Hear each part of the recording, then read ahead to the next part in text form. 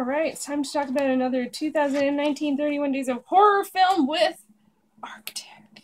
Yes, Arctic, which has the main poster is very much just white, but I found another one that I thought was pretty good. So this is a bit of a sneaky one, I'll admit, to include because it isn't technically necessarily a horror movie, but it is a survivalist movie, which definitely can be horror.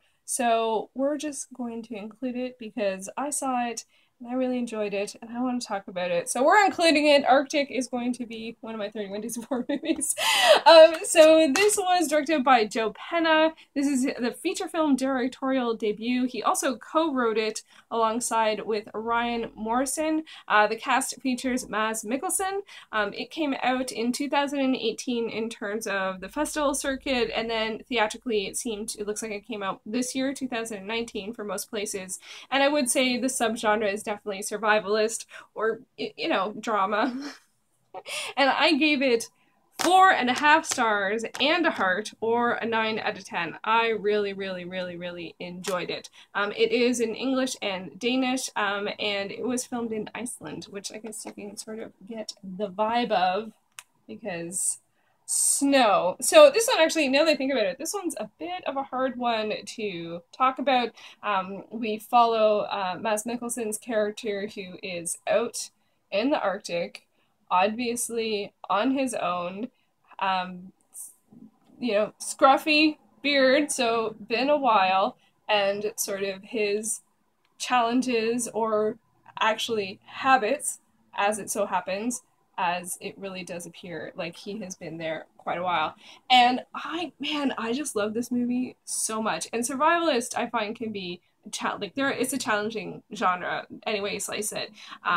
But this one was, for me, way more in the drama sense of it. There are definitely like thrilling elements in terms of like whoa moments and scary moments and like things like that, but I feel like there was such a strong humanity in this film, and I really, really, really appreciated that. And I was just really there. Like, I just, like, whether there was something, you know, heartbreaking or delightful or wondrous or spectacular, it is gorgeous. Like, it is gorgeous. I love snow.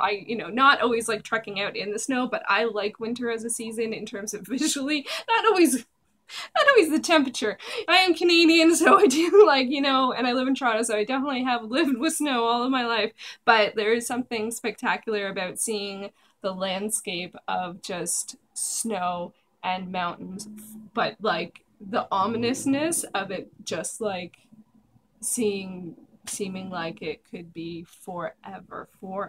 So this was just such a powerful film. Now that I think about it, I actually do not want to say too much about it, because it was a real joy to see the story unfold. I did not have any expectations going into this whatsoever. I think it was on my 2019 most anticipated releases, but I don't know if it came out here in Toronto. If it did, actually it did come out here in Toronto.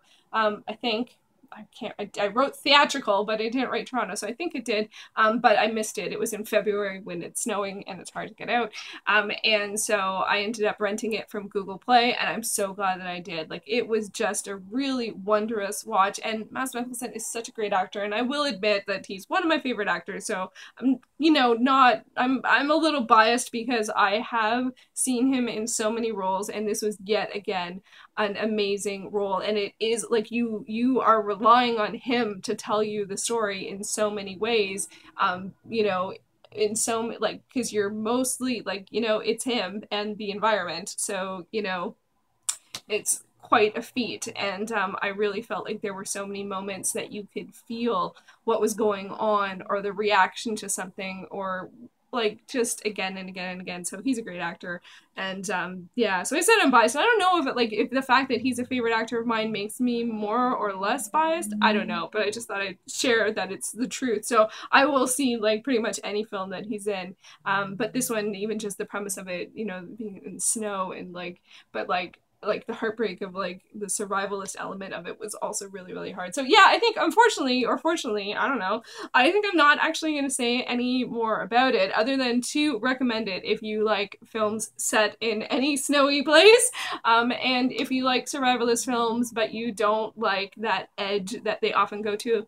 For me, I do find a lot of survivalist horror films that have any kind of gender dynamics, I find like I just don't even want to see them anymore. I've seen enough of them, so this one bypasses that.